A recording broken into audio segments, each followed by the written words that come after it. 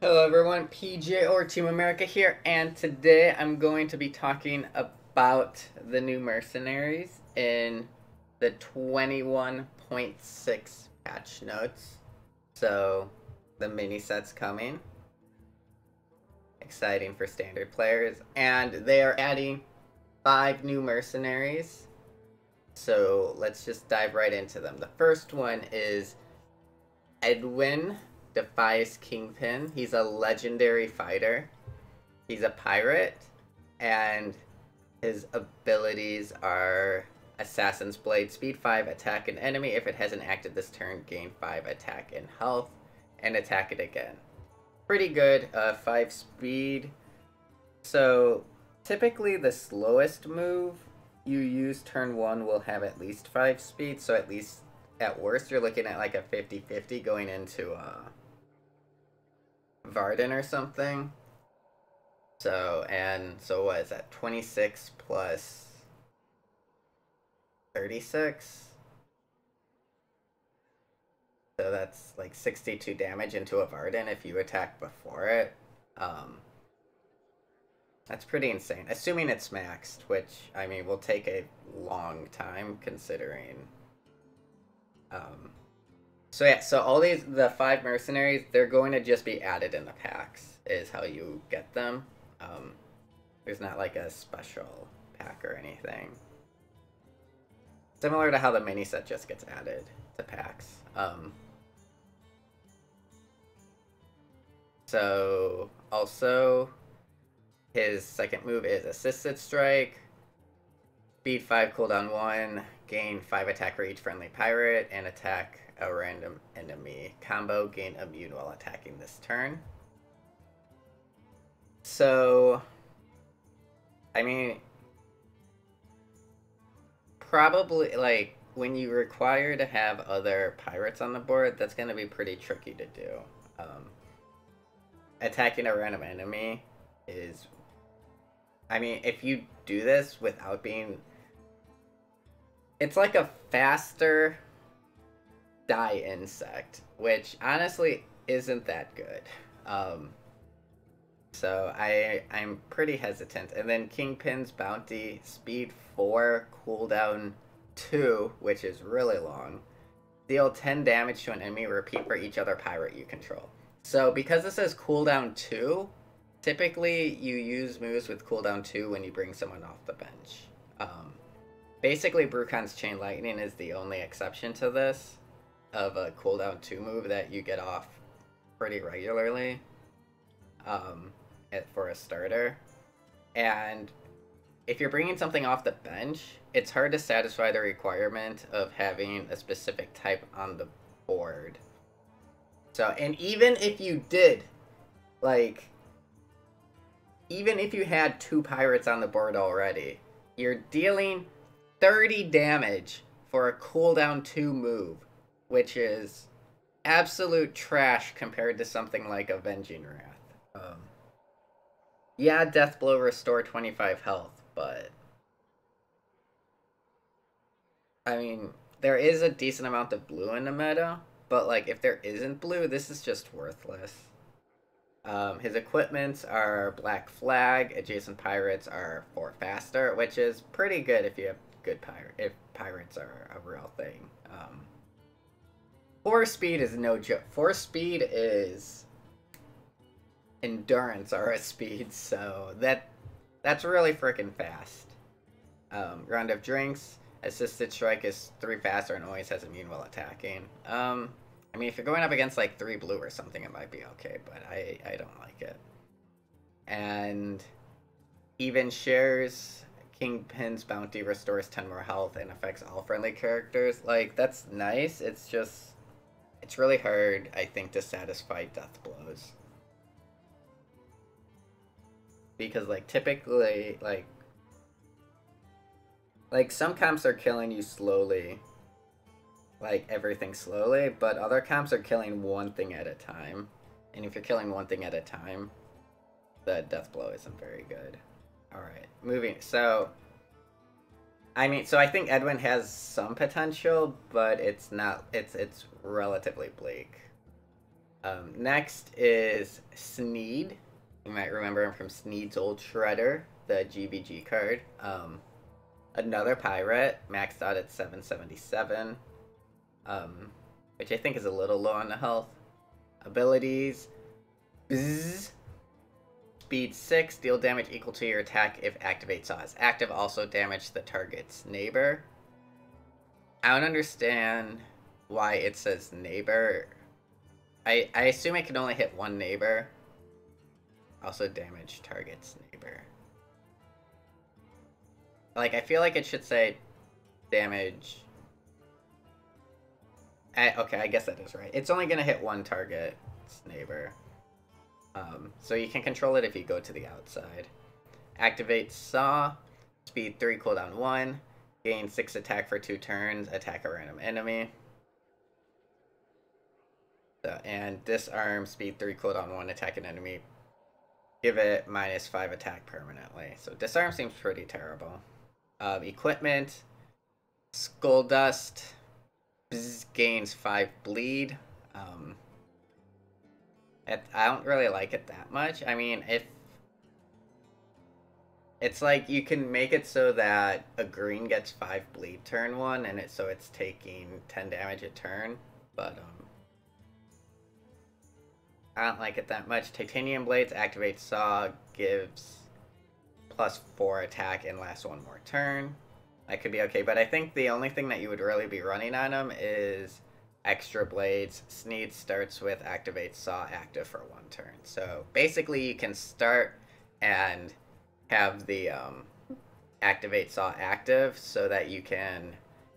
It'll start with 11 attack and you can do that to 2 minions. Hopefully at least one of them is green and you're doing 22 damage turn 1 to something. Which is, it's pretty decent. It's pretty hard to blow up a red unless you're nature comp, like Malfurion, Brucon, Guff. But the thing is, like, if you have those 3, you can blow this up before it even attacks. So, not a big fan. So now we have Yadora, an epic fighter. Another pirate. 1078 stats maxed out. First move, coup d'etat. Speed 4, attack an enemy. If it's the left or rightmost enemy, fire Yadora's cannon at it. The thing is, they don't tell us what a cannon is, which is a little annoying. Hopefully it does 10 damage. It might only do like 5 damage. Prepare the cannons. Speed 7, cooldown 1. Summon a cannon to the left or right of this merc. Starts off cooldown. Oh! Okay, so you can do this turn 1. Wait, or is the cannon on cooldown? I'm confused. Does anyone understand that? I actually don't know. But maybe that means that this starts... Like, it has a cooldown of 1, but you can use it turn 1. I read this before and I didn't understand it, but I'm pretty sure that's what this means. And then covering fire, speed 7, cooldown 1. Restore 12 health to a friendly merc and then return it to your bench. Fire all your cannon. I mean, that could be okay. I'm curious, like... So it doesn't, like, swap like Brightwing does, I think. But, I mean, covering fire seems okay. So... the equipments are cannon deals 5 more damage. Seems unlikely to be useful. Primed Armaments, Battlecry, summon a cannon, or Briny Bracers, passive +2, +10. So I think it'll either be the stats or you start with a cannon. We'll have to see how good the cannon is. And that will determine how good Yadora is. Like, if the cannon is just like a 0-10 that does 5 damage, this won't be playable. But if it's like a 0-20 that does 10 damage, that could be pretty decent. I doubt it would be a 0-20. But hopefully they do at least 10 damage. I wish they told us what the cannons were. But, like, I think starting with a cannon could be pretty good. But having to use your entire turn just to summon a cannon feels pretty fucking bad. Also, like, if the cannons are too small, like, you're giving your opponent a chance to satisfy their death blows. So, yeah, it really depends on how good the cannons themselves are. So we'll see.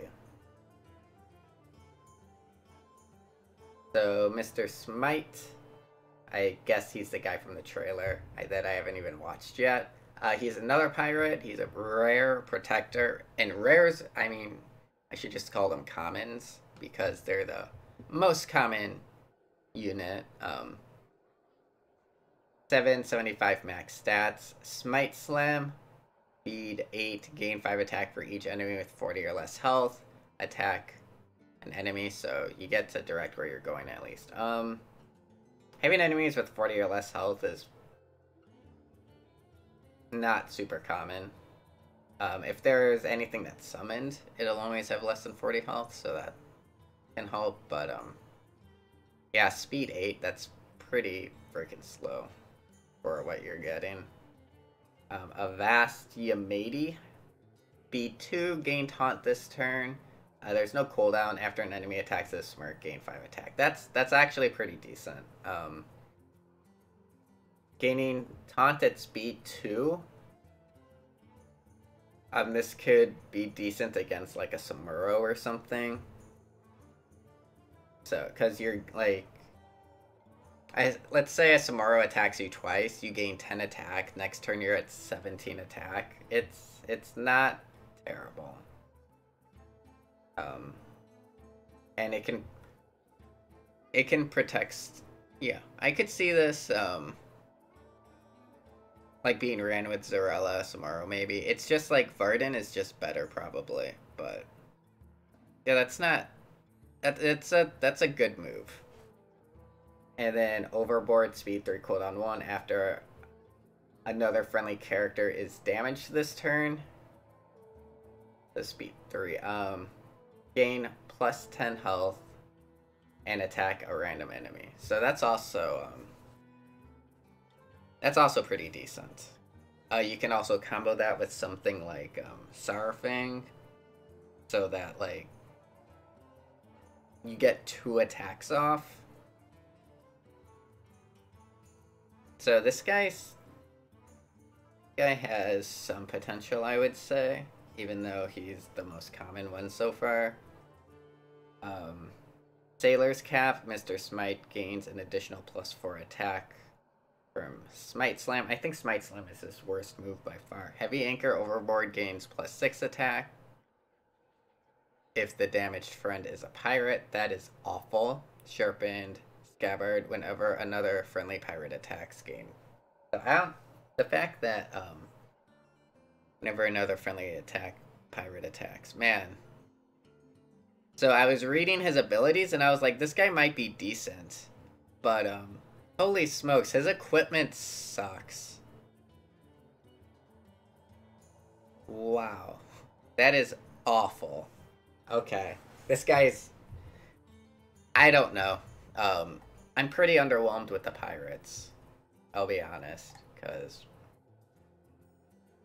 if he had like a decent equipment that didn't rely on pirates or help his worst move, he'd be decent. But wow, that equipment is absolutely awful. And then we have Cookie the Cook, a Murloc with 670 max stats, pretty weak. Fish Feast, nature spell speed 2, deal 10 damage to an enemy, death blow, give 15 health to all friendly characters. Pretty terrible. Cookie Cooking, speed 5, cooldown 1, bleed 5 to all enemies, restore 5 health to friendly Murlocs and pirates. That could be worse. That could be worse. Go Fish, speed 4, cooldown 1, summon a random fish for your opponent with a Death Rattle, that benefits you. I mean, it depends on the fish, but it's unlikely to matter at all. So, equipment, Season's Pan, Fish Feast gives +5 attack as well. The Death Blow on a skill that does 10 damage, so pretty terrible. Iron Ladle. Cookies, cooking restores an additional 5 health. Mediocre. And Appetizer, start a game, each friendly character gains +9 health. I mean, that's really cool. That's actually amazing. Plus 27 health. But it's attached to Cookie, who sucks. So I'm not super sold on this character. We'll see. I mean, Murloc. I don't think Murlocs are that far off of being decent, but I don't think Appetizers affects minions on the bench. Wait. Actually, wait. Appetizers is start of game. So that affects minions on your bench as well. And you don't have to start with Cookie. Do you? So maybe that's good enough. Maybe that's a really good appetizer. But that equipment is actually pretty tempting. I think it's actually +54 health, which is pretty significant. It might be good in, like, maybe this replaces Ragnaros.